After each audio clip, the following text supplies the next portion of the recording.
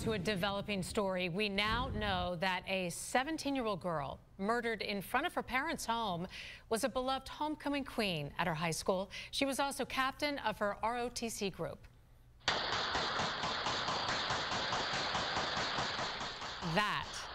That is what neighbors heard when a gunman opened fire near Burgess Drive in DeKalb County.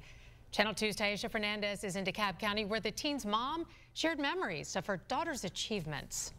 Oh, everybody, Jenny, that's a Jenny. That's a good. Janie Chavez was a very active student at Towers High School in Decatur. She was homecoming queen. She was the captain of her junior ROTC team. She was an all-around good student and a kind person, according to her mom. They go and everybody loves much. She says, food good, Jenny, you, Jenny. It's hard. DeKalb County police say someone killed Janie in a drive-by shooting Thursday night. A neighbor gave us this surveillance video. We counted more than 20 shots. Police say Janie was sitting in a car in front of her parents' home on Burgess Drive.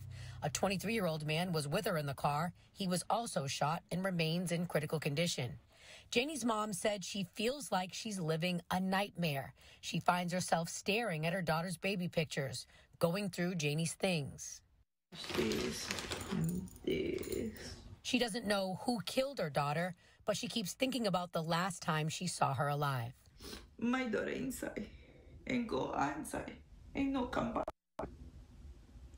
That's terrible. Many students here at Towers High School had a tough time. When they heard about the news, there were counselors here helping them cope with their grief. I've been in close contact with police today, and they don't have any suspects yet. We're live here in DeKalb County. Taisha Fernandez, Channel 2 Action News.